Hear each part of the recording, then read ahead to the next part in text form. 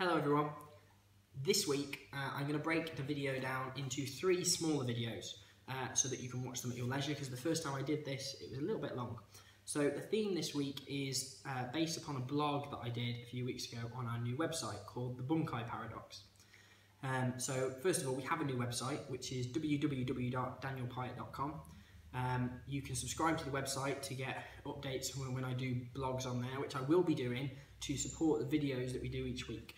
I'm not going to do the blogs every single week, but I'm going to do them every so often sort of to fill in the gaps and any missing bits and to sort of add extra context to things that we talk about. So I'm going to put a description and a link to the website in the links below, so please have a look at that. And if you haven't subscribed to our YouTube channel already, please feel free to. We do weekly videos every Friday and shall continue to do so.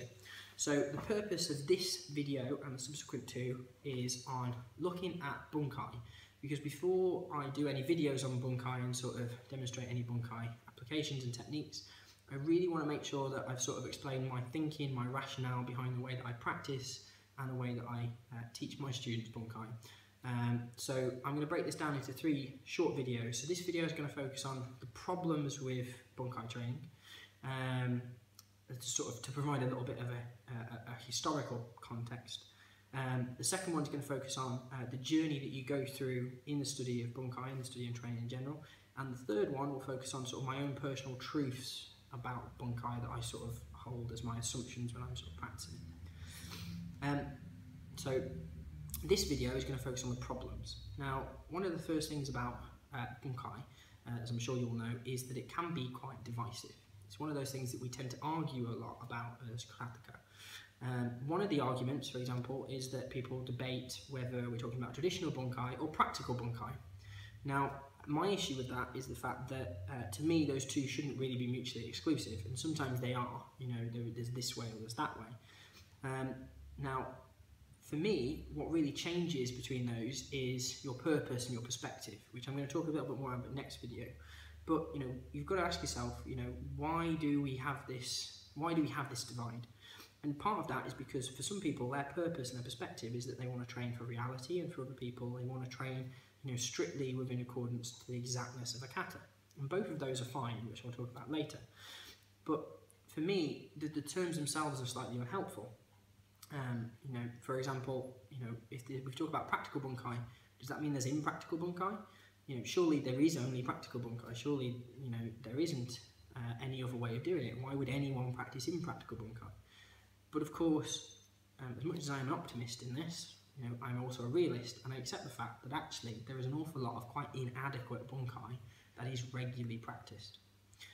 Not by everyone, and obviously there are still some outstanding teachers that teach, you know, exceptional Bunkai for their kata, but not everybody has access to those. So the purpose of this video is to really sort of dig into why have we ended up in this kind of situation where everybody just doesn't know Bunkai and doesn't do Bunkai, and it's just, why is it not an easy topic in essence?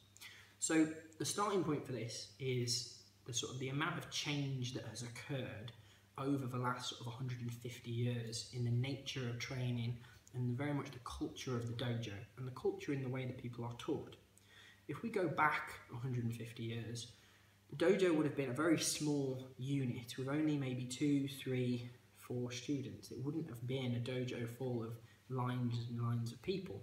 It wasn't a leisure activity. It wasn't something that you pick up and do on a Thursday evening because it'll fill an hour, you know, when the kids are out playing football.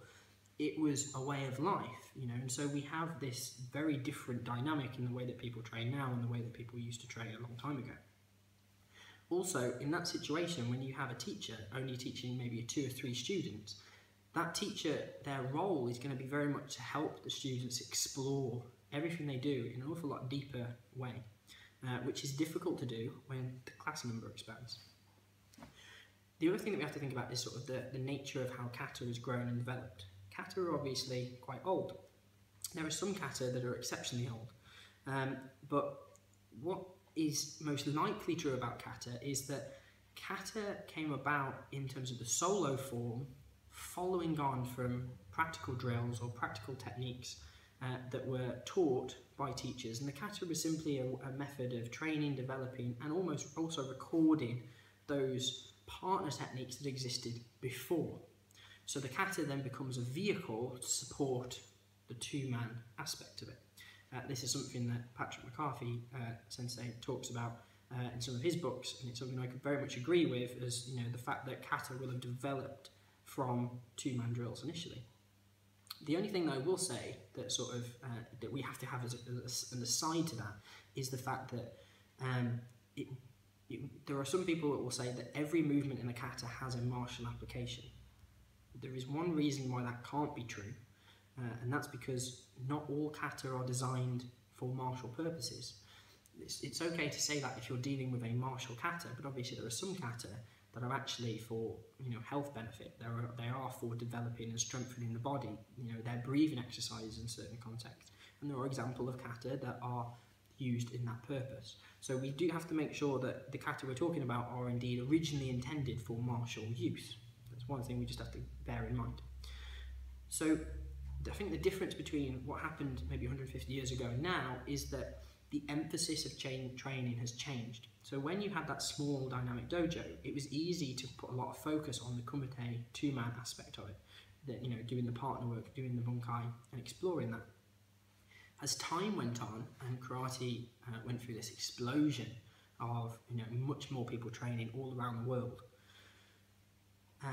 we also, as we became an awful lot more connected, we then also had a situation where you wouldn't have teachers that only taught maybe a handful of kata. So it would be normal for a dojo to maybe only have 3, 4, maybe 5 kata.